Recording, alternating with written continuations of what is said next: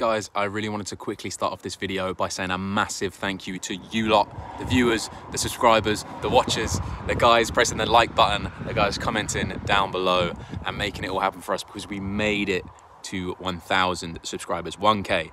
What a place to get to. Thank you so much. It's all down to you lot. And we're gonna keep pushing it out if you keep watching. So we got big plans coming up, big plans. Keep an eye out, watch this space. We got things coming up that we think you're gonna love. It's mad actually, because as soon as Jono heard this news, he keeled over and ended up in hospital. No, that's not entirely true, but he is in hospital right now.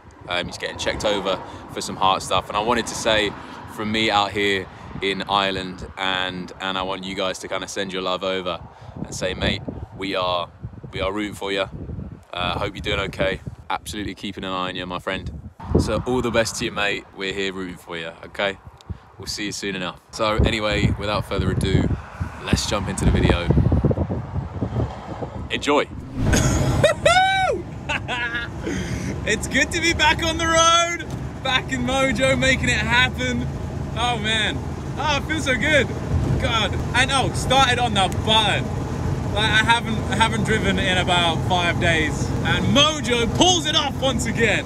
I love this van.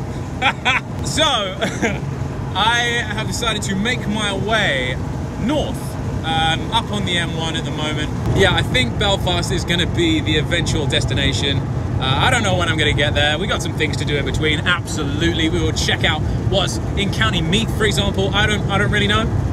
We're going to find out. Dublin, it's been a pleasure.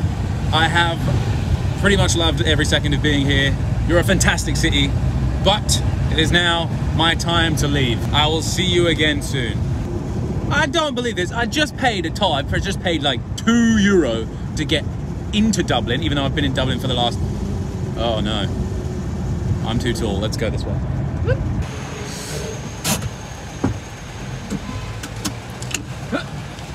Hello. You're right. The other side. Yeah, no, I've got to climb all the way over. Thank you so much. Yeah, you too. Thank you. There you go.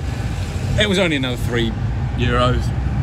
Still, sunglasses in a tunnel. That's stupid.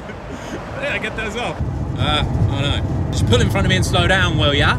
That's definitely something that I'm very aware of, is people pull out in front of you because they're like, oh, this guy's going slow. And it's like, it's taken me forever to get up to this speed, and you've pulled out in front of me, and I've got to slow down and then make my way back up to that speed once you've got out of my goddamn way. That's what it is. That's what it's like being in one of these vans, in an LP dub. Right, the sun's shining, so we're spending the afternoon at the beach. Let's go.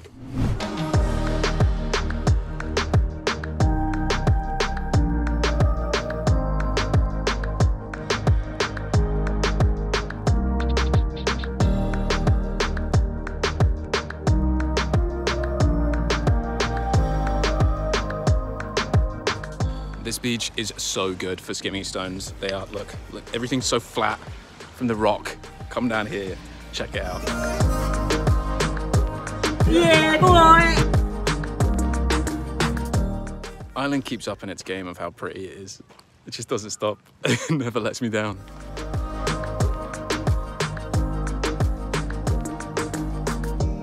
So I got down here maybe an hour and a half ago, and I've just decided I'm gonna stay here. It's just like the sun is setting. It's great vibes. Seaside, just having a good time about it. So I'm gonna stick around here.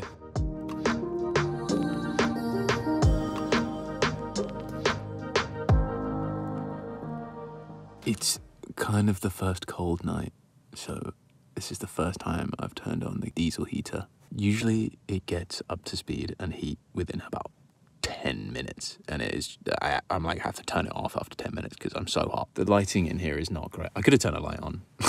So Jazz taught me this trick before I left. He said that the best way of doing this is to angle this little, oh, of course you can't see down there. Angle that vent up so it pushes the hot air up under your duvet. So I'm gonna try that out, see if I get some toasty toes. Oh, it is warming up in here.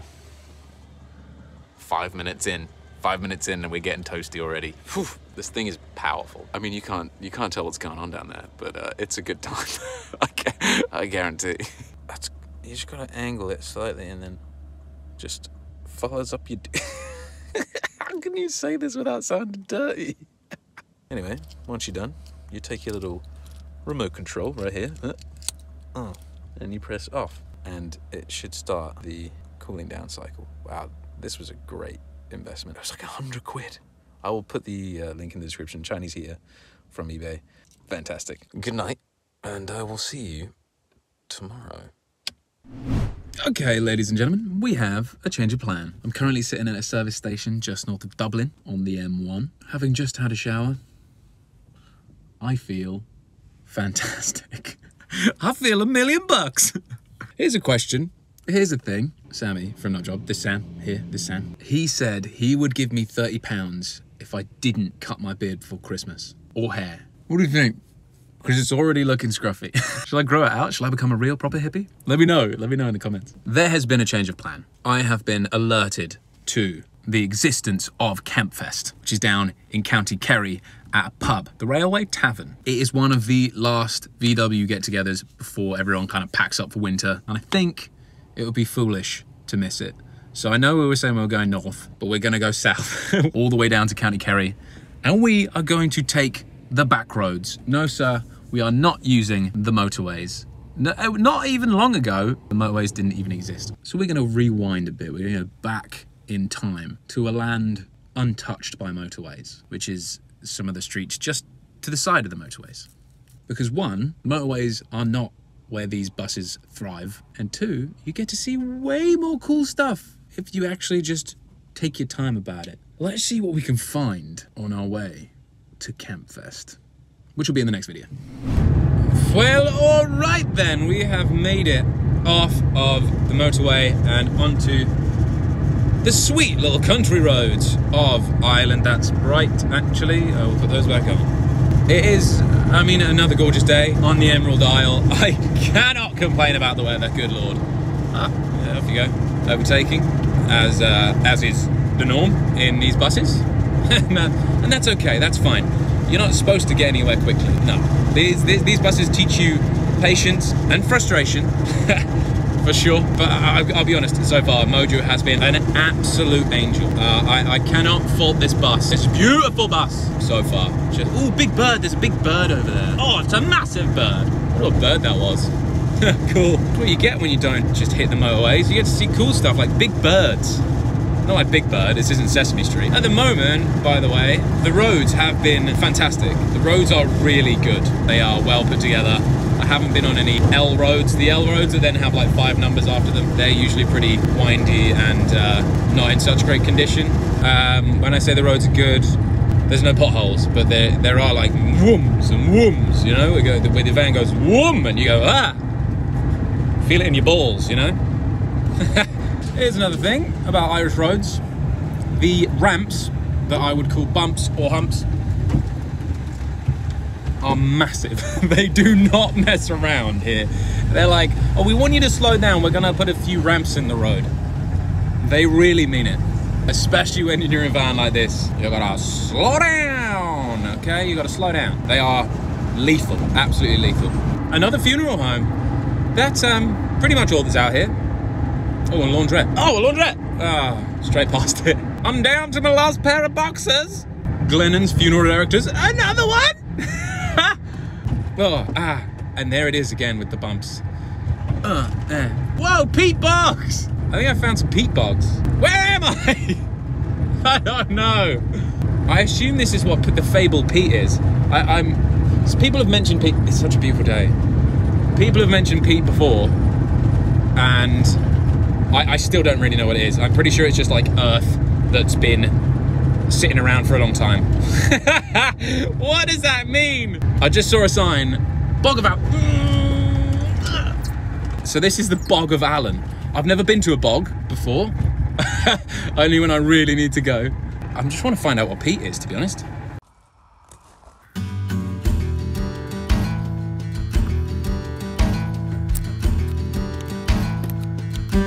So the door was answered by a lovely woman by the name of Paula, who asked not to be on camera, but she was unbelievably knowledgeable about all this bog stuff. And she told me what peat was, and I had a little look around these gardens, and it was beautiful. They also had this carnivorous plant greenhouse, which was really cool. Had a bunch of carnivorous plants in, obviously. Don't do it, bro. Don't go in there. And then there was the I don't know, grapery? What do you call it? Vineyard? Paula said I could try the grapes. Which one? Oh.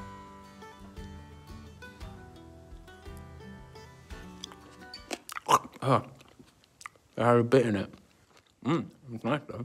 I wasn't expecting a crunch, not gonna lie. What's that? Oh, I'm sorry. Oh yeah, okay. Yeah, cool. Oh, no, I heard it through the grapevine. So then there was this kind of creepy peat museum. Maybe it was creepy because there was like no one there, but it was quite interesting. And for about €5 you can experience all of this cool stuff and learn a bit about peat if you didn't know. Guys, go check out the Bog of Allen Nature Centre in County Kildare if you get the chance. It's good fun. So peat, just really quick, is basically what I said. It's old Earth. Earth has been sitting around for a while, but it only forms in certain specific situations. So it forms in bogs, and it has to be under certain conditions. So it has to be acidic, right? And the fact it's acidic prevents this like vegetation, the stuff that's growing on top, from decaying properly. And then this partially decayed organic matter, it builds up over like thousands of years, and then you can harvest it and compress it, solidify it, and then you've got peat that you burn it for fuel. It's like a fossil fuel. Pretty mad. Anyway, off you go. Huh. Well, that's a bog. And that's peat. Great. Now you know. I have just entered County Offaly, and it is awfully beautiful here. Oh, I'm sorry. Just entered County Laois. Yes, that is how you spell it. Look. Ah! Oh my God. I take back what I said about the roads. Good Lord. I don't know where this is taking me. I'm supposed to be going up some mountain. Blue Sleeve, Sleeve Bloom Mountains, right? Not Blue Sleeve. This has got to be the least roady road I've been on so far. It is just a track. I hope we get to the top of this hill. I bet it's gonna be beautiful.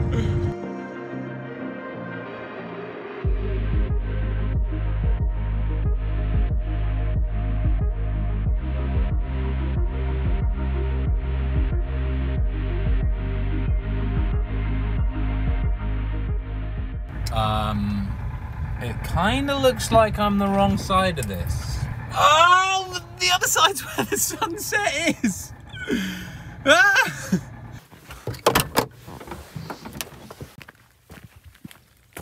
It's gonna be a massive, big lot. Oh, wait, look. Open. Oh, open. No. Oh. Right, if we get back to that spot soon, we can probably get some cool drone shots. Let's go. Am I gonna have to reverse this whole way? Oh, I don't believe it.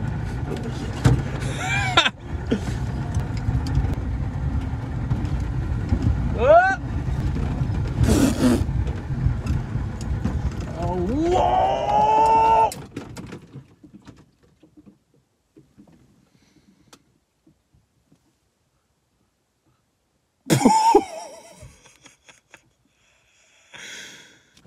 Handbrake on.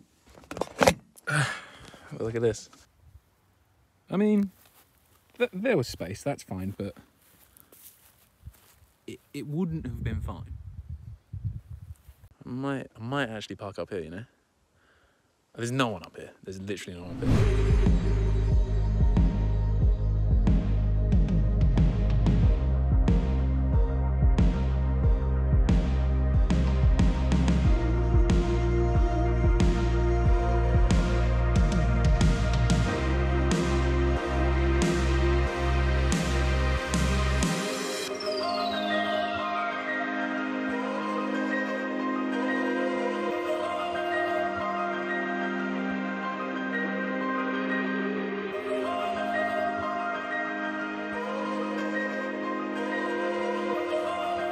Well, that was pretty sweet. That was pretty cool. I have made it to the top of Sleeve Bloom Mountains, right?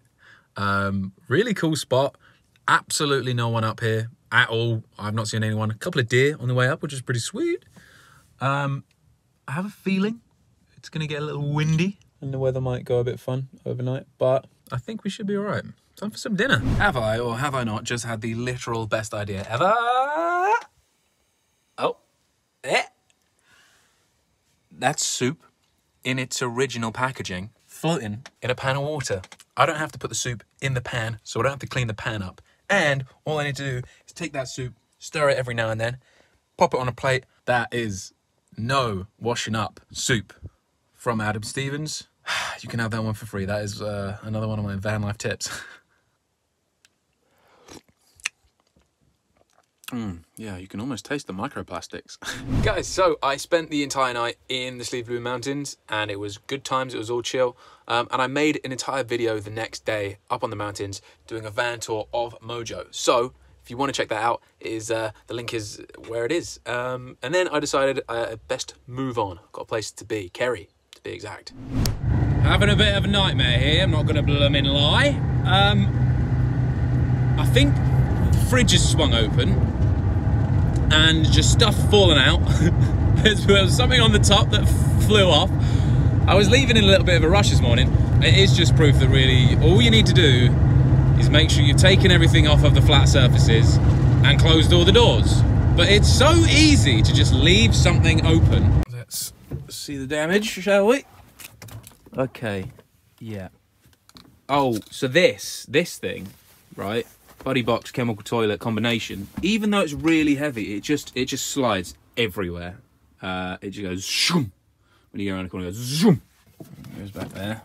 And it goes back in there. And this actually closes this time. So fuel gauge can be a little intermittent, depending on how much you accidentally kick your fuse box. I have found that playing with the fuse box does help. We're proving once again that T2s will absolutely splatter all the insects. It's gross. I hate it. Oh no! My squirters don't work. Many small flying insects have met their end on the front of Mojo. For that I am sorry. Anyway, fuel gauge can just dip out sometimes. It's just like, all right, I'm out. And we've said this literally, I think, from our first ever video we made. The top key things to carry with you is spare fuel and a fire extinguisher. And I have 2 of those, so I think we're set. I am very fortunate that I have a working Speedo. I know in many buses, especially back home, back with the boys, the Speedos just don't work. And that's fine, and that's okay. But I also am lucky enough to have the GPS Speedo that the Slaughterhouse Customs lads fitted into my... Oh no! The fridge! Again!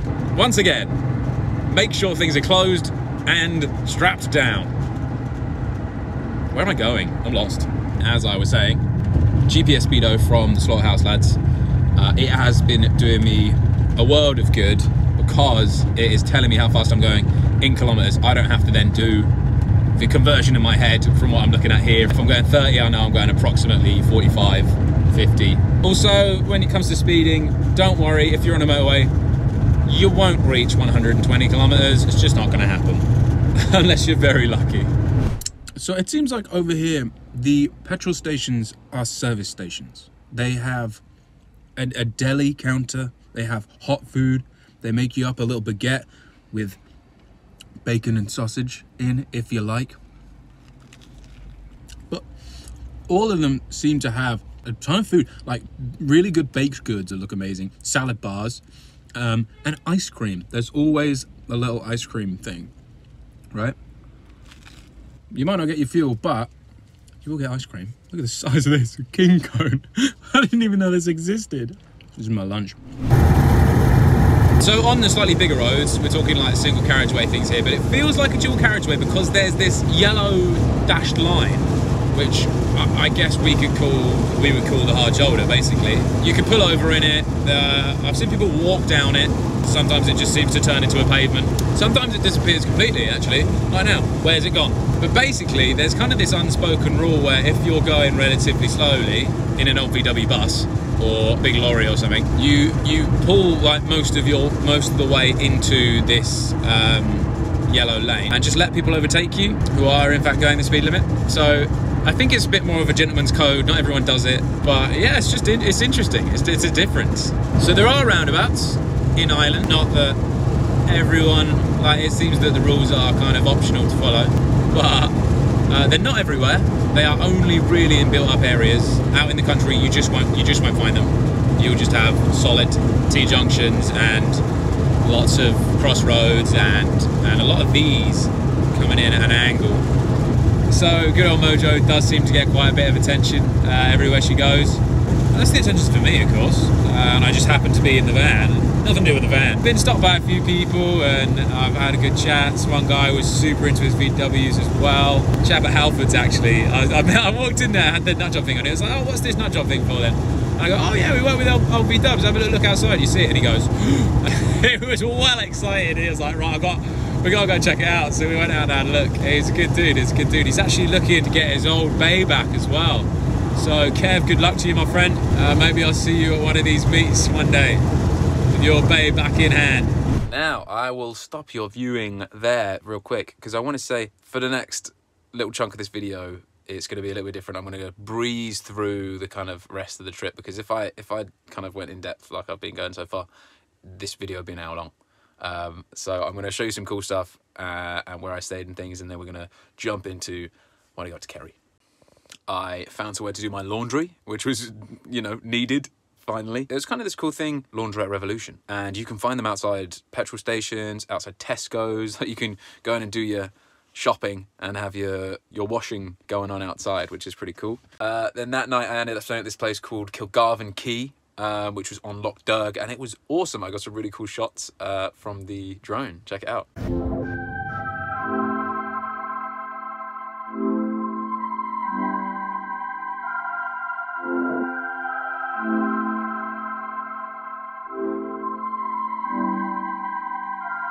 If you like that one, this is my favourite one. Check this out. This is cool.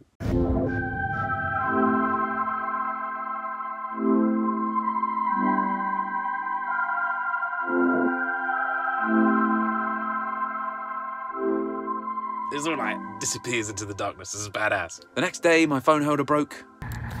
Oh yeah. Well, that's good. I've broken the thing. So I had to go and sort that out. And that night I stayed just off the river in Castle Connell, north of Limerick. Dinner. River. And so the next day I made my way down to Kerry, and I got a little excited because I spotted someone on the road. Just spotted my first bay! Yeah! As he was coming this way, I gave him the flashes. We had a good wave. I'm getting way too excited about this. Just made it into Kerry. We bumped into our first beautiful bay window. I can't wait to see the guys. Campfest lot, I'll see you there. I'll see you soon. Okay, so I was just pulled up to Woodlands Park campsite because I think tonight I want to have a shower and some facilities around me, you know? Let's see if we can get a place here. Pretty good spot. It is literally right just off of the town of Tralee or Tralee. I don't know how to pronounce it. I should have asked in the office. And I think, yeah, I'm going to go check out the town tonight and be ready to get to Campfest tomorrow. Oh, can't wait. And that brings us to the end of the video. But I have a little bit more to show you because I want to leave you with a little teaser for next time when I'm hanging out with the great guys at Campfest. So guys, thank you so much for watching. Check this out. It's turned out to be a beautiful day and we're going to Campfest. Let's go.